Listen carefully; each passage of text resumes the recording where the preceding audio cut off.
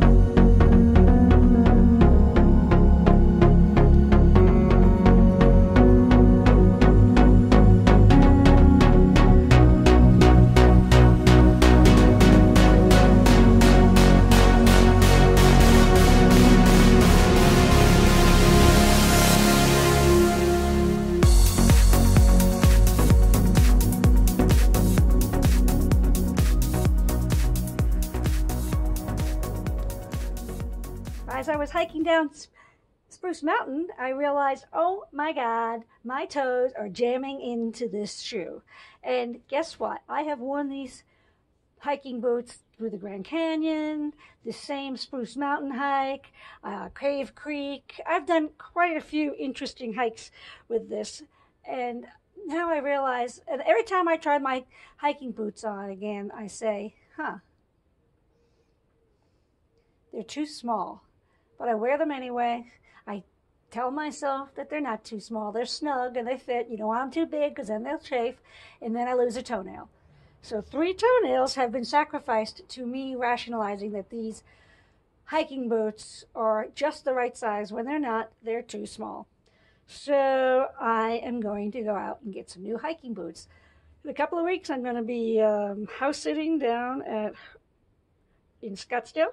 And I'm going to REI, and I am getting myself a brand new spanking pair of hiking boots that fit properly, so I won't be afraid of losing any more toenails, because it is May, and if I lose those big toenails, I am going to have to Gorilla Glue them back on, because it is the beginning of sandal season, ladies and gentlemen, and I like to wear my sandals. So anyway, I'll just let you know what's going to happen with the toes. Hopefully they stay on, but they really hurt. And now I finally got it through my head that yes, I need new hiking shoes. And then I had this second thought, these will probably be the last pair of hiking shoes I ever buy. So what the heck?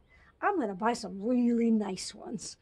All right, everybody, take care. I'll let you know what happens with my toes.